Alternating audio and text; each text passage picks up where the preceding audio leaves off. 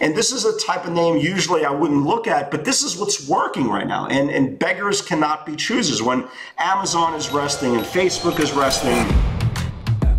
Welcome to AccessATrader, the #1 community for those who are committed to taking control of their trading in order to achieve success, profitability, and longevity. Thank you for joining us.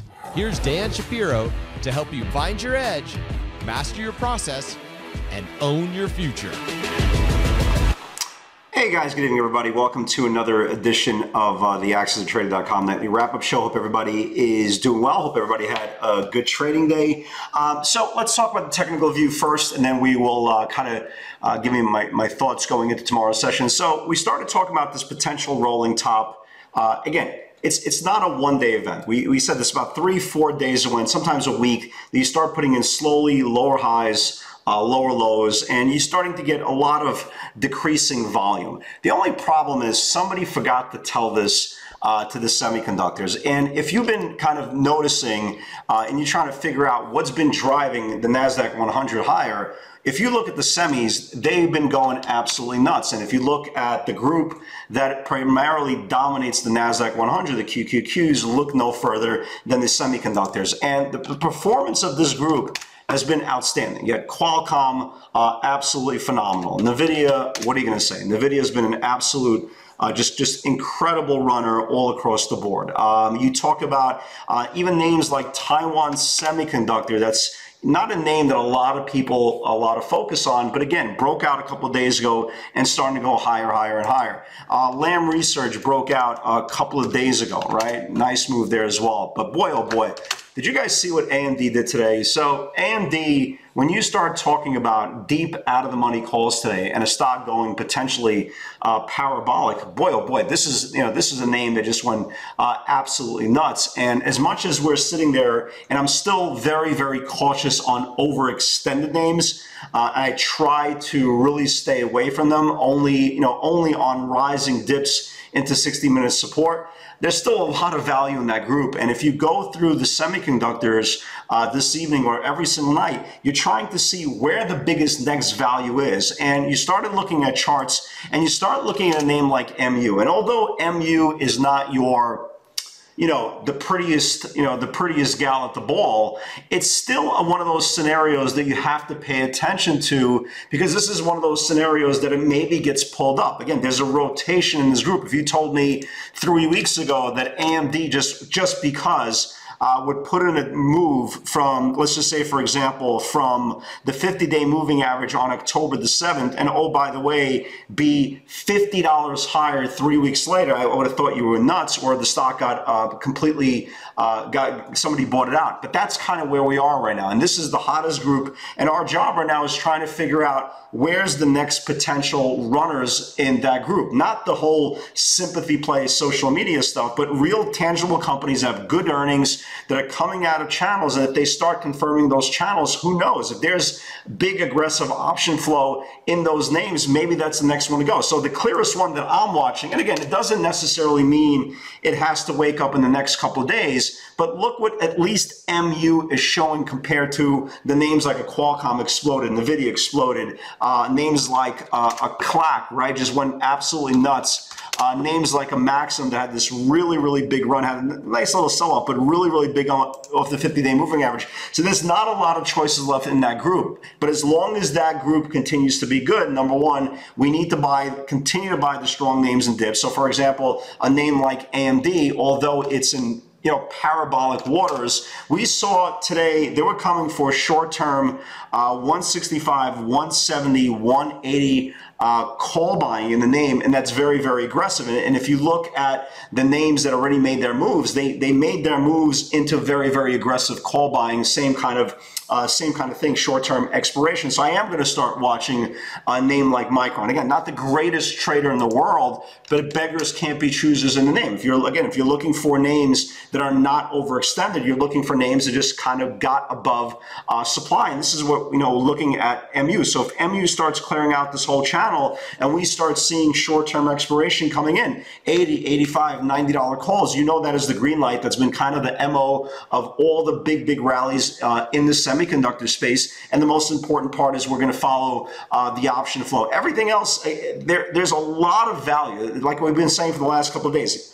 Overextension, not for me. But there's names that are coming out, names we probably wouldn't focus on, maybe earnings plays, maybe stocks that were consolidating above their earnings highs, maybe stocks that had huge call buying 2-3 weeks ago, maybe waking up, maybe a Bitcoin ETF, right? Maybe a name like a BITO that's very close to kind of starting to really break out above these channels. So there's still a lot of meat on the bone. It's just not the normal names that we're watching. Amazon already started getting a little tight. Facebook, you could clearly tell, got tight, got rejected off the 50-day moving average. Apple, tired, starting to roll over. And again, nobody's saying this thing's going to come all the way in, but that's kind of like the message I've been really trying to convey to a lot of new traders, that you could still have a lot of really good value and starting getting very aggressive and still have the major leaders kind of come in. And the cool part about this market is you might not even notice that they're coming in because there's so much really good aggressive value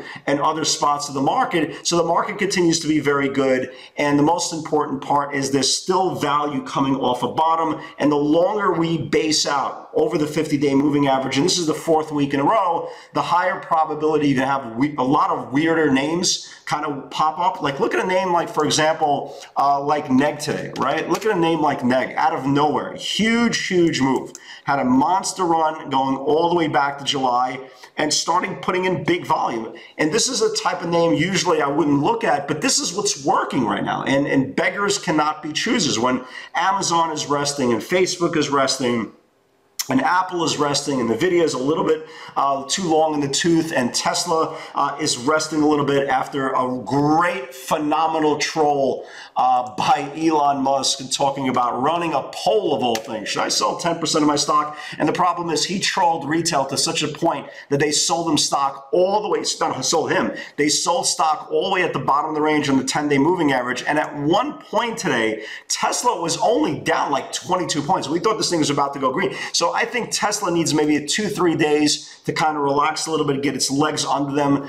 The way the stock is trading and the way they came with such aggressive dip buyers in the name, unless it loses the 10-day moving average on the close, I believe this is a stock that probably will start running again in the next couple of weeks. But names like NEGG interest me, right? Names like NEGG interest me, especially if they start confirming the top of the channel. One of the bigger moves today, great pivot today, this stock GREE.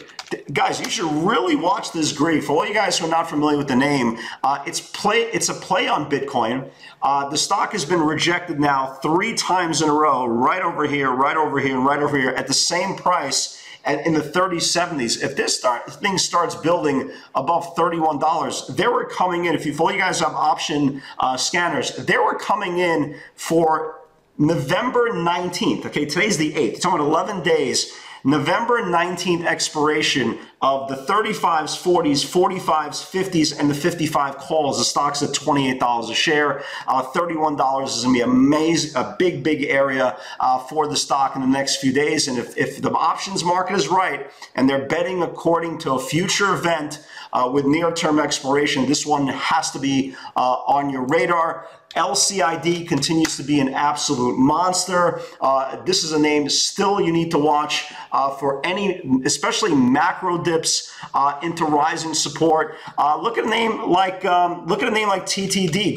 Great earnings, right? Really good earnings. Gapped up today, right into supply. This thing is approaching now all-time highs. That's where it got rejected right today. So the play going into tomorrow is any weakness in this thing into rising 60-minute support. I have to assume the shorts get trapped. This thing goes red to green. If it takes out this all-time high where it got rejected today, you could start a next series of events higher, just the way Airbnb did today. Airbnb gapped up, right? Gapped up, took out the previous range, and had a really nice looking run. So I'm still definitely, bearish, still definitely bullish into tomorrow. Of course, the names that are extended, I have no interest in, for the exception of buying them into rising 60-minute support. It's the safety factor while still being biased on the direction where the market is still very, very aggressive. And maybe tomorrow you might not have your prototypical day, Amazon, Tesla, Netflix, coin, this, that, the other thing, but there's still a lot of names. Watching the MU, watching this GREE, watching this NEGG, AMD into any dips, this Bitcoin IPO, Bitcoin ETF, BITO. So there's still a lot of things to do. The most important part is just waiting for the value, and once it comes, attack it with extreme technical prejudice. So let's talk about today's action. Great dips today in Tesla. Okay, for all you guys who caught on the rising 10-day moving average, congratulations. I missed that one. I caught that opening range off that 1180, which is a great move. Almost went, it literally almost attacked that 1200 area. That's how great that move was, but great job there. So let's talk about it. QDEL, I was watching. I still like this area here, 120 to the downside.